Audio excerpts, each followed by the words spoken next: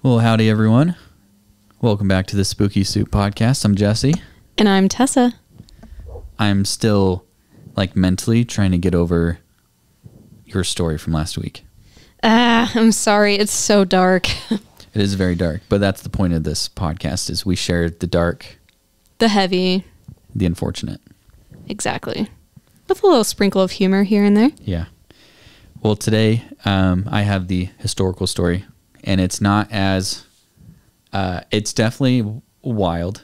It's going to blow your mind hole, but it's not as, I don't know. It's still dark, but hopefully it won't be as draining as that one was, you know?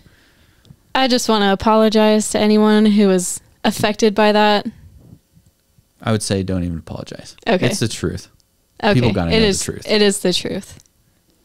So, yeah, just know, if you haven't listened to it, just tread carefully. It's a pretty heavy topic, so. Mm-hmm. And we're talking about the part 2 of Tessa's Jim Jones Jonestown story. It's wild. Check it out. If you didn't hear it, part 1 is, I called it White Nights and Cyanide. It's intense. It's not as bad, but part 2 is definitely where it gets pretty crazy. So just tread carefully. Yep. Okay, so you have the Reddit stories for us today? I sure do. Awesome. Before we get to your stories, just want to let everyone know that you can, if we have any pictures that are associated with our stories today, we will post those on our Instagram and our TikTok as well.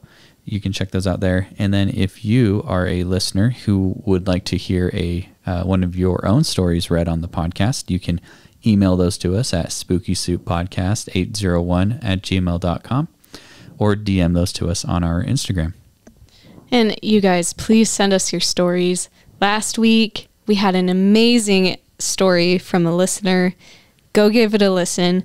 It's about a cryptoid I've never heard of before, and it was so cool. Yep, Creechlings. Creechlings, baby. Yeah, check it out. Cryptoid, cryptid. Something. We're all cryptids around here. It's okay. Okay. If you're ready, go ahead. Oh, I'm ready. All right, everyone. This first one comes to you from r/backwoodscreepy, posted by Cinnamon Super. It's called Rural Oklahoma Stories. When I was growing up, we lived near a town called Welty in Oklahoma. It's really not much of a town, just a tiny store, some churches, and a lot of farms. We lived off the main road, close to an area called Macabre, which is also nothing but farms and a cemetery, and not even considered a town. Very middle of nowhere. And side note, if I'm being honest here, those are the best cemeteries to go visit, on road trips. It's just middle of nowhere cemeteries. Mm-hmm. They just kind of pop out and you're like, whoa, what the heck? Yeah, I'm like, who's this fella who died in 1819? Plenty of them in Utah, but they're more in the middle of a desert. Which makes for a really cool photo shoot, just saying. My family told a lot of creepy stories about this place, especially having to do with orbs and weird deer, strange enough. I do have memories of seeing orbs floating over the trees and have no idea what those were, but I never personally saw anything else. My dad has always been a skeptic and never chimed in on these stories. He's got Alzheimer's and has a great memory of the past, but horrible short term. The other day, he was telling me how much he loved living out there and wished he could still live there, and I brought up the orbs and the creepy stories my family always shared. He agreed that they were always creeped out there, but then he told me he actually saw something really odd once. He told me one night he was sitting on the porch by himself, and a man ran through our yard wearing what looked like a deer head. Not just the antlers, but the actual deer's head. He just ran through and continued on down the road into the pitch black. My dad didn't know what to think of it. He just told me he thought people out there had too much time on their hands. My mom and brother also saw what they said was a deer walking upright all the way down the road. I know deer do this, but they said it just kept walking like that in the middle of our road. My aunt also said they passed a man who was wearing a deer's head on the road one night. There aren't streetlights in this area, so he was just out there alone in the dark, just standing there. Okay. Now, I've heard this could be a Wendigo. I think it's some tweakers in the backwoods with a deer on their head. I'm guessing it's some guy got drunk. He noticed the deer head on the wall, and he threw it on himself and went out for a fun little spook. I could see that. Just trying to scare people. Yeah. Sure. Haven't we all done something like that as teenagers? Definitely. All right, everyone. Story number 2 comes from r/scary stories, posted by 10 Minute Horror. It's called, In the 90s, I picked up a hitchhiker who won't leave me alone. I was traveling through Eastern Europe at the time and heard about a curse involving a hitchhiker on an abandoned road. I was the kind of person who ran towards stuff like that. I wish I hadn't, though. This road was on the outskirts of a town, and the locals gave me a good warning about it. The warning was simple. Once the sun drops, don't drive down Savostka Road. I asked if that was because the looters or gangs or punk kids in the area, but the locals said no. It was because of the curse of Abtostopik, which is Ukrainian for the hitcher. They just warned me not to think about myself, but also my friends and my family. I was curious, but lied and said I'd take their warnings. That night, I went on a drive for Savostka Road. On the map, it showed the road started and finished with dead ends that had offshoots left and right. Savostka was 6 kilometers long, but a straight line distance between its beginning and end was only 1 kilometer. The road curved and swirled so much it made the length of the trip 6 times longer. I arrived at the offshoot that led onto Savostka. The entrance looked like every other quiet country road I'd passed to get here. But this road was separating 2 sets of forest, which grew thicker and canopied overhead the further you went in. I turned onto Savostka and drove 30 feet before the road curved off to the right. It turned sharply, right again, left again, and before I knew it, I lost all sense of direction. I drove slow, taking my time, as I followed the winding road through the thickening woods. After 5 minutes, I came out of the other side and Savostka ended. Either I could go left or right, but Savostka Road was gone. The locals said that driving down the road was like playing Russian roulette. People mostly got lucky, and the curse wouldn't materialize. But sometimes, if you turned your headlights off for a minute while driving, then turned them back on, it would cause the curse to manifest. I flicked off my headlights and slowly re-entered Savostka. Without my lights, I was just barely able to see 5 feet ahead. A minute passed, then 2. I turned my lights back on and immediately saw something ahead. A figure was standing to the right of the road. Its arm was out, thumb was up in a hitchhiking position. I drove closer and made out the details of the figure. It was a man, a homeless vagrant wearing a priest's outfit with a dirty collar. His hair was dark and wild, and his eyes were demented.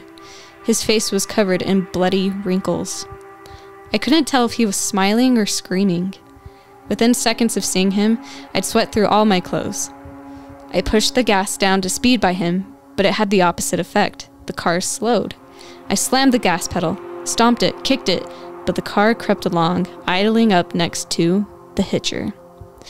The hitcher came right up to the window, pressing his bloody, wrinkled face against it. His smile pushed through the glass without breaking it, and I felt his cold breath on my face. His eyes shimmered like a cat's with the orange glow. At this point, I'd realized, somehow, I'd confused the gas pedal with the brakes and switched my feet. I hit the actual gas and peeled away, leaving a bloody wrinkle smear across the passenger side window. I whipped around the next corner, and the hitcher disappeared from my rear view. But he reappeared 3 more times along the side of the road as I tried to get off Savostka. Finally, I reached the entrance and got onto the next road, and the next, and before I knew it, I was back in the village. I went to my hotel, got my things, and cut my vacation short.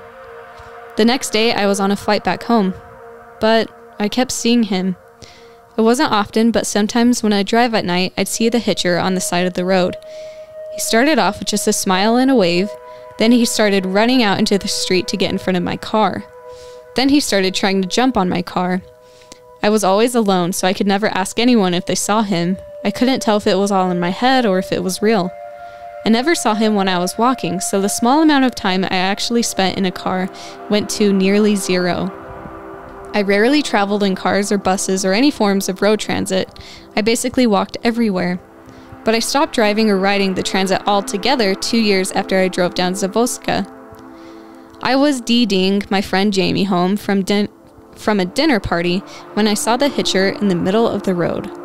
I swerved to avoid him and figured Jamie thought I was crazy. But Jamie saw the hitcher too. He described the hitcher's priest-like outfit and wondered why he was in the middle of the road raging at me. I wasn't sure if it felt better knowing someone else could see the hitcher, or worse, knowing that the hitcher had followed me home from Zavoska and was in fact real. A week later, Jamie called me and told me he'd seen the hitcher again when he was out for a drive with his wife. She saw him too. A few days later, they both died in a car accident. I haven't stepped in a car again since. But last week, I rode the city bus for the first time in years, and the second stop after I got on, I saw him. The hitcher. He was on the side of the road, and he had my friend Jamie with him, and Jamie's wife, who are both badly decomposed, but not dead. I could see them weakly struggling, but they were being held up by the back of their necks by the hitcher, who was in complete control. The hitcher made two bodies move around like grotesque ventriloquist dummies as he himself laughed and danced. We drove past the spectacle, and I realized everyone on the bus was staring at the hitcher too. Whoa. That was a good one. It's just the curse that keeps on cursing. So now everyone on the bus is cursed. Everyone. Damn, good story. It's like Samara from The Ring, you know? Mm-hmm. See the videotape, pass it on. See the hitcher, drive with someone else. They see the hitcher and they die. So there you go. Oh, and that part about him holding them up? Yeah. For some reason I saw, like, in my mind, I was picturing him, like, holding them up by their spine because they're, like, decomposing, you know? Ugh. Have you seen Dead Silence? I've not. Okay, I won't ruin it for you, but it's a movie about this old lady who had a ventriloquist collection. And when she died, she had them all buried with her. Well, turns out that the locals are going to that place where she died and all the dolls were dug up from the ground. And so they call in this dude to solve this mystery. Anyways, there's a scene with the spine and the ventriloquism, stuff like that. So I actually have seen a clip, now that you say that. I think you were watching it once and I saw like a second of it or something. But yeah, creepy. Very creepy. All right, those are my stories for today. What do you got? Okay. Thank you for those two stories. I'm spooked and I'm ready to go. Are you ready for my story? I'm so ready for this. Okay. Well, this is one of those stories that has never sat right with me, and I don't think it ever will. Today's story is about Hisashi Ouchi, the man who was exposed to so much radiation that his skin melted off. Ugh. Hisashi Ouchi was a husband and father of one son. Ouchi was a Japanese technician who was involved in a catastrophic radiation accident that occurred on September 30th, 1999 at the JCO nuclear fuel processing plant in Tokaimura, Japan. I apologize for mispronouncing those names. The accident resulted in the worst nuclear accident in Japan's history, surpassing the severity of the 1957 Windscale fire in the United Kingdom. At the time of the accident, Ouchi was working with two other technicians, Masato Shinohara and Yutaka Yokokawa, in the preparation of an unlicensed batch of fuel for experimental purposes. Keep in mind that all three of these technicians did not have the proper experience. One of the two other technicians was standing at the top of a steel tank and used a bucket to pour a solution into the tank. Ouchi leaned over that same tank with a funnel to catch the contents from the bucket to help manually mix a solution of enriched uranium. This was obviously violating safety protocols, and it caused a chain reaction that led to a nuclear accident. One of the technicians, who sat behind a wall of glass, recalls an extremely loud bang sound and a quick flash of light lighting up the whole room. The accident caused an intense burst of radiation, which affected the 3 technicians. Ouchi was the most severely affected, because he was leaning over the tank, as he received an estimated dose of 17 sieverts of radiation, which is more than 8 times the lethal dose. Ooh.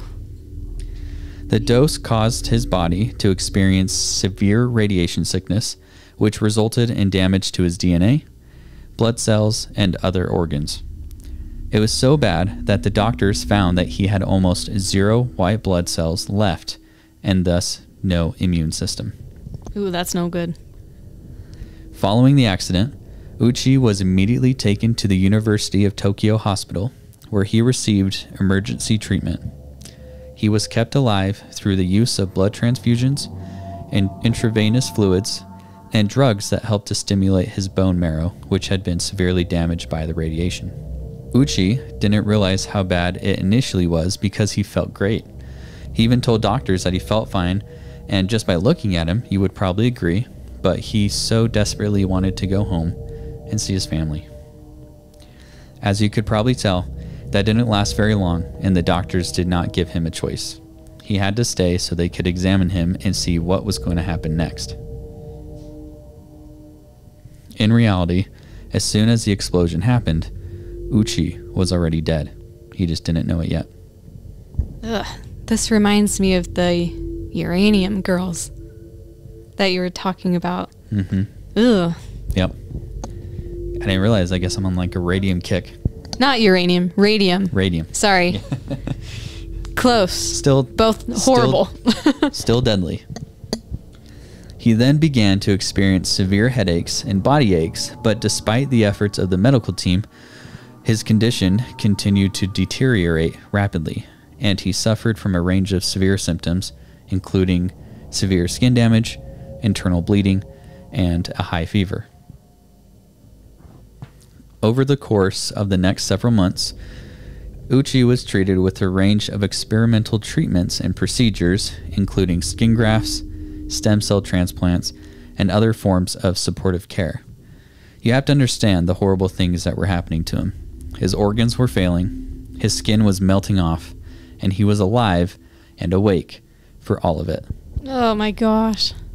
Whether he felt it or not, he was watching his body literally fall off of him, off of itself. It's like being skinned alive. Yeah.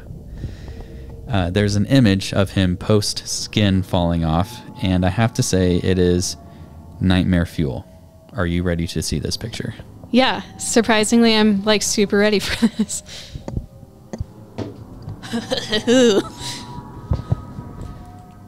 Okay. Yeah. You were not kidding. Wait, is his leg gone? No, it's like just, on the one side, it looks like just a stump. It does, but I think they're both being held up, and they're just. I see. At the angle of the image, they're both like just right lined next to each other, so it's hard to see it. Oh my gosh! I bet he was in so much pain. Yeah, that's pretty much from that image. There's no skin left. It's all of his muscle is exposed of whatever Just muscles flesh. are left. Yep. So you can see that once again, pretty much all that's left is muscle that's just barely hanging on. This is a side note that I thought about, but like going to the bathroom for him was, I'm going to guess, impossible. So I'm guessing that he was also covered in his excrement. Yeah, I don't imagine he'd be able to. And probably uncontrollable too at that point. Yeah. I don't think he'd even be able to digest, considering his organs are failing. Mm-hmm. At one point, his tears were just straight up blood. And so anytime he cried, he would just see red. Why wouldn't they just put him out of his misery? Because they wanted to see what would happen. That is the point of this story. Oh my gosh. That's evil. It's very evil. He was begging for them to end his life for days, but the doctors were so intrigued with how his body was dealing with the radiation, so they kept him alive as long as they could. His condition continued to deteriorate, and he eventually fell into a coma. Despite the best efforts of the medical team, Ouchi's condition continued to get worse, and he eventually died on December 21st, 1999, 83 days after the accident. What? They kept him alive for that long? 83 days. They knew what they were doing. 100%. What is wrong with them? Yep. I don't care if it's for science. You don't do that. Inhumane. Totally. The tragedy of Hisashi Ouchi's story is not only the severity of his injuries, but also the controversy surrounding his treatment. His family alleged that the medical team had kept him alive for far too long and had not taken into account his wishes to die. They also claimed that the experimental treatments that were used on him had caused him to suffer unnecessary pain and had not been adequately tested before being used on him. The Japanese government launched an investigation into the accident and the medical treatment of the victims. The investigation concluded that the accident was caused by a combination of human error, inadequate safety protocols, and poor management practices at the GCO plant.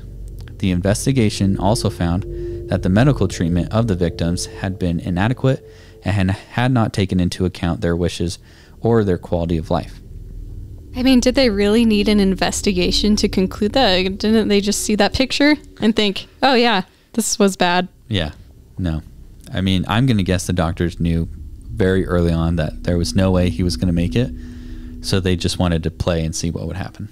I would love to do the same to those doctors, right? See how they like it.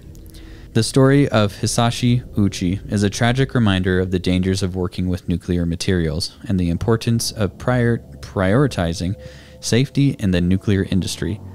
It is also a reminder of the importance of ethical considerations in medical treatment and the need to ensure that patients' wishes and quality of life are taken into account when making decisions about their care. Once again, I cannot imagine the pain he went through, but may he rest in peace. And I hope that he somehow will be able to get justice. Yeah, I hope so too. Karma, baby. So there you have it. Yeah. I wonder what happened to those doctors. Like, where are they now? I'm sure I could have looked that up. Didn't really think to do that. No, that's okay. If you guys are interested, Google it. Yeah, I just want to know. I want to know if they kept their license, if they are still practicing, or if an angry mob skinned them alive, like I would like to right now. Yeah. I'm guessing because of the radiation that he was not able to see his family and they weren't able to see him. I didn't even think about that. Yeah. Mm-hmm. Yeah. So for those 83 days, I'm sure he just wanted just a glimpse of his family, but they probably did not let him. It's like, this is horrible. It's like a true story of the Russian sleep experiment, but like not Russian. Japanese. So here's a picture of him. Nice looking guy. Yeah. 35 years old. To the right is a picture of the tank post-explosion. Oh, okay. Yeah. Let's see. There's him. That was soon after they brought him into the hospital. You can see there that he is, so far, like from what you can tell, he looks healthy. He's in a bag. He's in a bag. That picture is a little hard to see. You can probably get a close up. But from on the left, he looks pretty much like totally fine. To the right, you know, he's lost hair. Looks like his skin is starting to peel. Looks like he aged 50 years. Yeah. Yeah. I don't know how far apart these images are in days, but I'm guessing it's not like I'm guessing it's soon after. Yeah. So there you have it. That's terrifying. Oh. Now I'm sad. Now I'm sad. In a spooky way. Yeah. Okay, well, do you have anything else for us today? Everyone go watch the cute puppy video or something, because I'm going to need some eye bleach after this. Yeah, that, unfortunately, I will not post the picture of him without skin on the Instagram post. Sorry, guys. Social media is just too sensitive, man. Too sensitive. They keep taking down my content. You don't even post, like, the worst stuff. It's true. Yeah, TikTok keeps taking it down. But if you are curious, you can check those images out. The image of him, the graphic one, excuse me, you can find it online on your own. For when I can post, I will add to Instagram. So, okay. Yeah, well, I'm good. Anything else? That's it for me. All right, guys. We'll scare you in the next one. Stay spooky. Bye.